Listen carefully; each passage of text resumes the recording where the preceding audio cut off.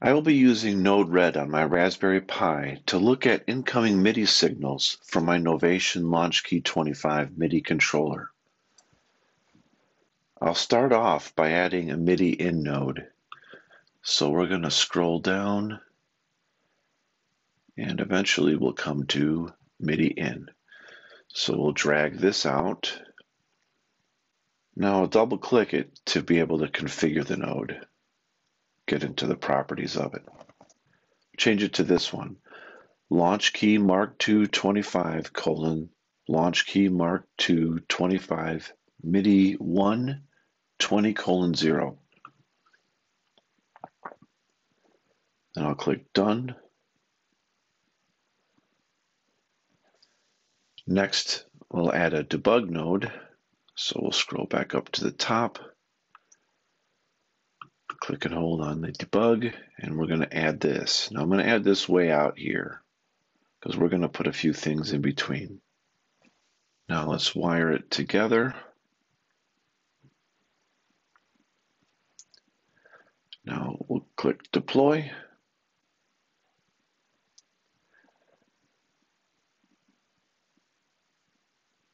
Now we'll go over to the debug messages tab, click on that. So now we should be able to see the debug messages. Now on the MIDI keyboard, I'm going to press the middle C.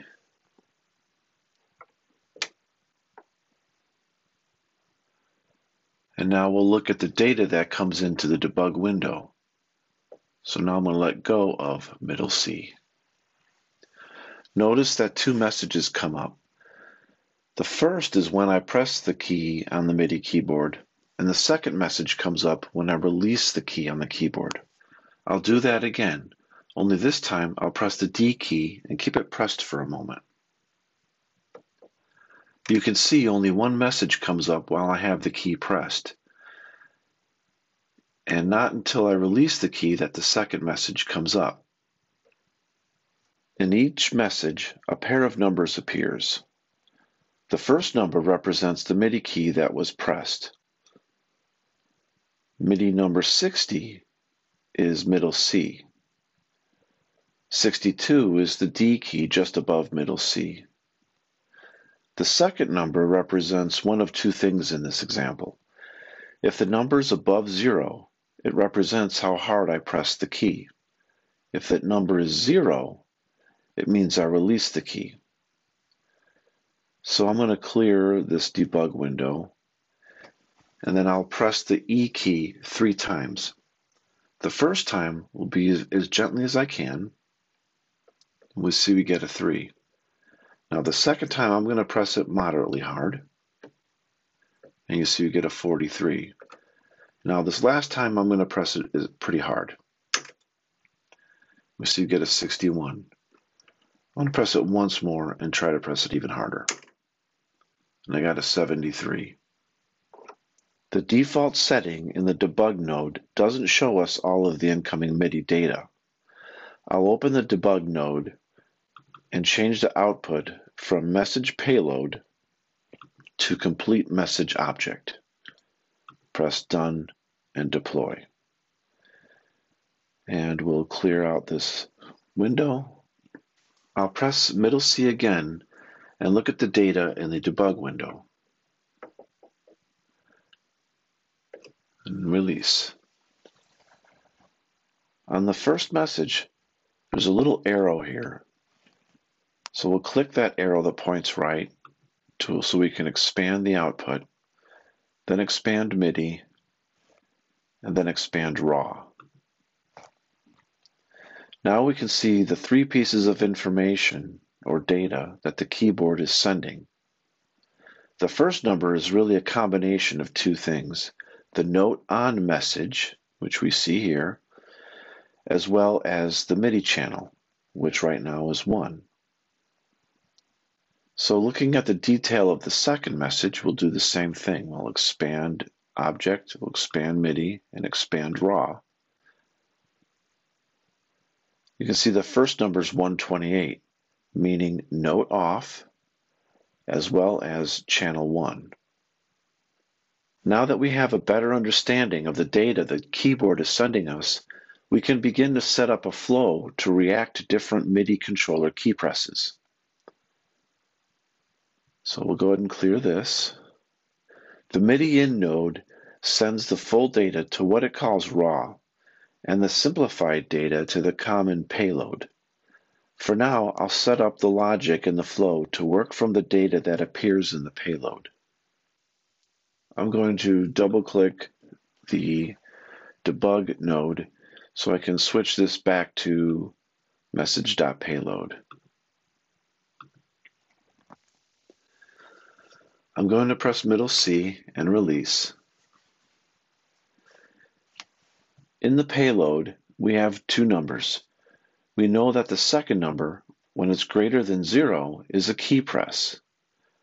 And when the number is 0, it's a key release.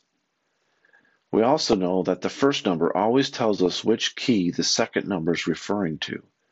So in this case, 60 is a middle C. I'm going to pull in a switch node and place it on the wire in between the MIDI in node and the debug node. You'll notice that when I place it on top of the wire gets changed to a dashed line, and this lets me know that I'm placing this node in between these other two nodes. So when I let go, it's now in the path. In the debug window, expand the payload section, and then hover to the right of the 0. You'll see three little icons pop up. I'm going to click Copy Path. Now I'll double-click the switch node to get to the properties. And in Property, I'm going to erase Payload and then Paste. You'll see Payload bracket 1 bracket. This represents the part of the data package that shows how hard a key was pressed or if a key was released.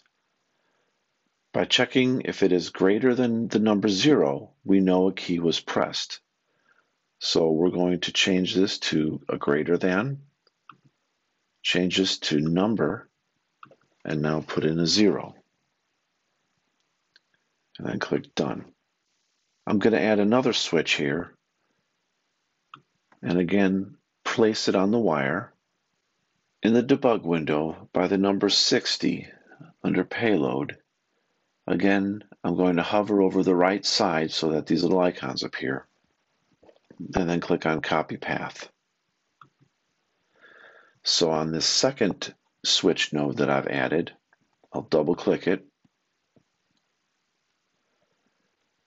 and again, delete where it says Payload by Property and paste in. So now we see Payload bracket 0 bracket. So we'll leave this to equal and then change this to number, and we'll type in 60 and then Done. Now I'll go ahead and click on Deploy. So now our flow works like this. MIDI data comes in. The first switch checks to see if the second payload element that we see right here is greater than 0. If it is, the data packet gets sent along this wire to the next node, to the switch node. The second switch node checks to see if the first data element in the payload is 60. If it is, the data packet gets sent along to the debug node. So I'll clear this debug window. And now what I'm going to do is click any key except for the middle C. I expect that nothing is going to show up in the debug window. And as we can see, nothing is showing up. Now I'll press middle C, and only one message pops up. We see only one message because we used a switch node that only passes data when the second data element in the payload is greater than 0. Meaning only one key is pressed, not released. So the last thing I'll do here is to add a change node and drag it onto the wire again in between the last switch and the debug node. We'll see it's dashed again, so when I drop it in place, it includes itself in the path. I'll double click this to get to the properties. And then we'll set message payload. And in 2, I'm going to type in middle C was pressed.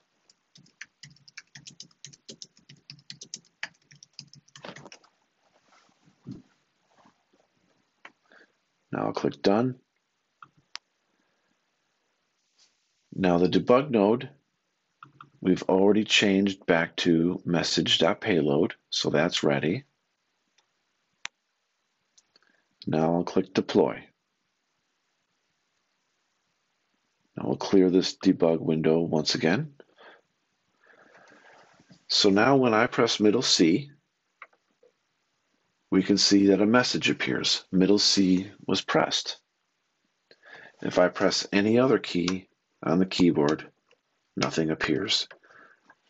So this flow only responds to middle C being pressed. That wraps up this video. Thank you very much for watching. Stay creative.